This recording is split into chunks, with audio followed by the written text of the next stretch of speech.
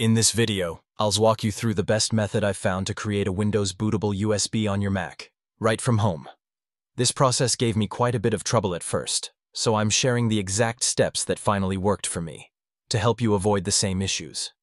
You can use this method for either Windows 10 or Windows 11. Just keep in mind the storage requirements. For Windows 10, you'll need a USB drive with at least 5 GB of free space.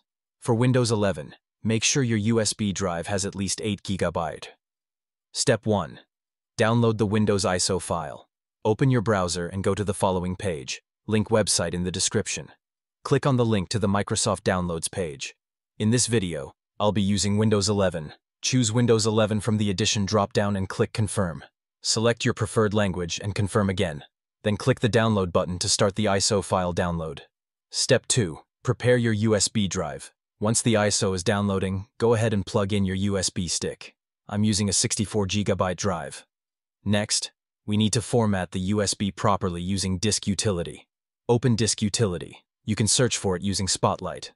In Disk Utility, locate your USB drive in the sidebar, select it, and then click Erase.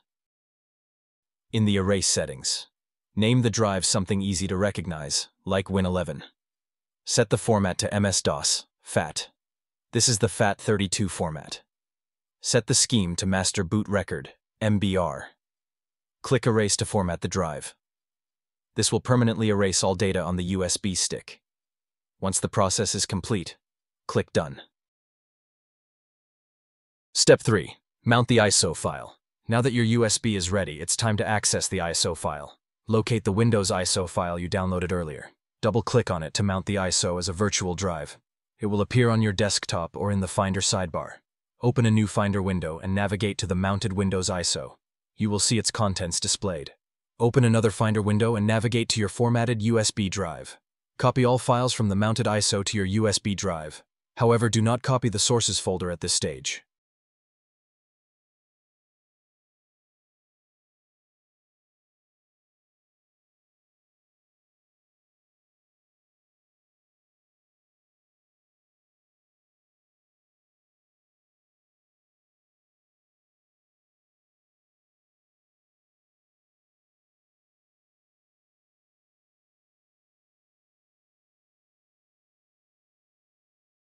Once all files except those in the Sources folder are copied, open the Sources folder in the mounted ISO. In the Sources folder, select all files except for the file named Install, WIM or Install, ESD, and then copy them to the Sources folder on your USB drive. If the Sources folder does not exist on your USB drive, create it by excluding the Install, WIM or Install, ESD file in this step. You prepare for the next stage, which involves handling this large file separately due to its size.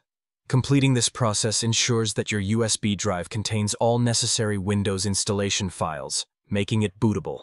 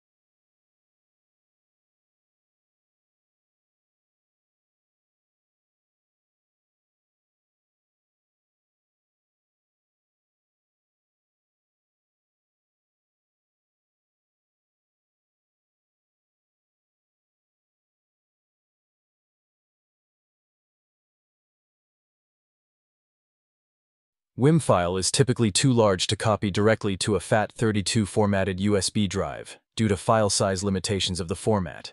To work around this, you'll use a tool called WIMlib to split the file into smaller parts that can be transferred to the USB. Here's how to handle the install.wim file. First, check if you have Homebrew installed on your Mac by opening Terminal and typing brew, v. If Homebrew is not installed, install it. With Homebrew installed, install WIMlib by typing brew, install WIMlib in Terminal.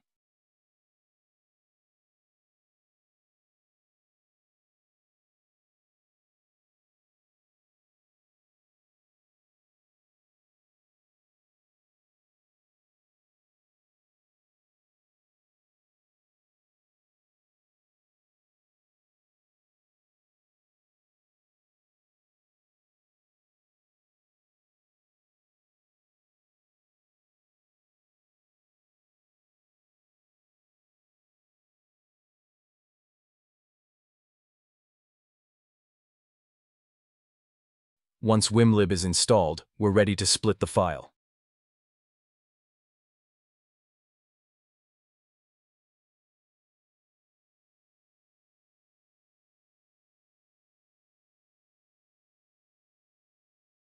Locate the install.wim file in the mounted ISO's sources folder.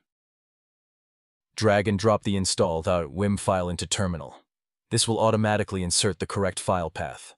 Next, drag the sources folder from your USB drive into Terminal as the destination path.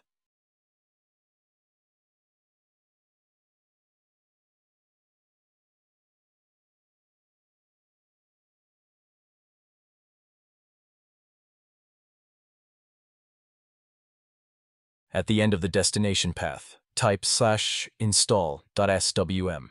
This will be the base name for the split files. The 4000 at the end represents the split size in megabytes, 4000 megabytes, or 4 GB per file. Press Enter to begin the split process.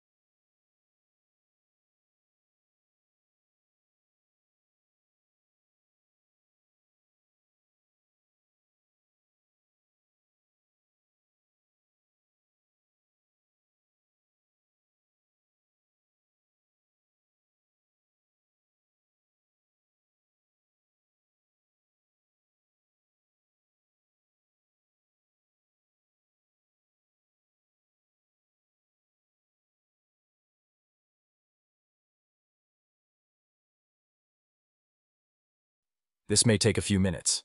Once it's done, Terminal will confirm with a finished splitting message. To confirm it worked, open the sources folder on your USB drive. You should now see files like install.swm, install2.swm, etc.